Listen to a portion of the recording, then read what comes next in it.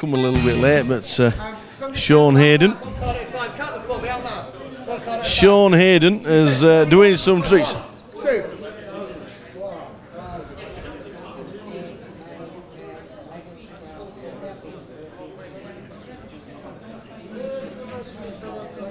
21.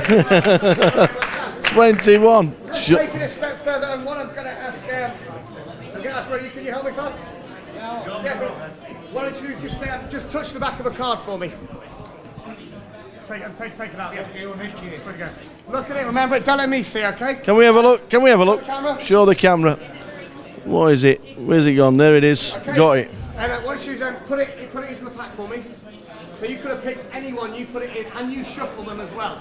This way it's a fair game, okay? So, Sean Hayden has got a bit of a crowd around here. He's one of the best sleight of hand magicians I've ever seen. What's going to happen, folks? I'm going to spread out the pack, and I don't know what the card is yet, but I'm going to try and remember the order of the cards roughly, okay?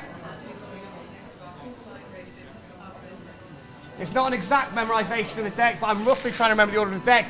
You're going to tell me what card you picked. I'm going to try and flick right to it. So what was the name of the card that you picked? 7 of spades. 7 of spades.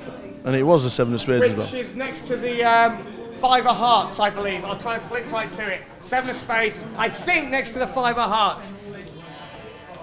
That's the 5 of hearts next to one card just here, the card that you picked, folks, the 7 of spades. Thank you very much. I tell you what, that's a magic trick. Awesome, he's here all week. I'm here all week trying to chip in. Yeah, it's good.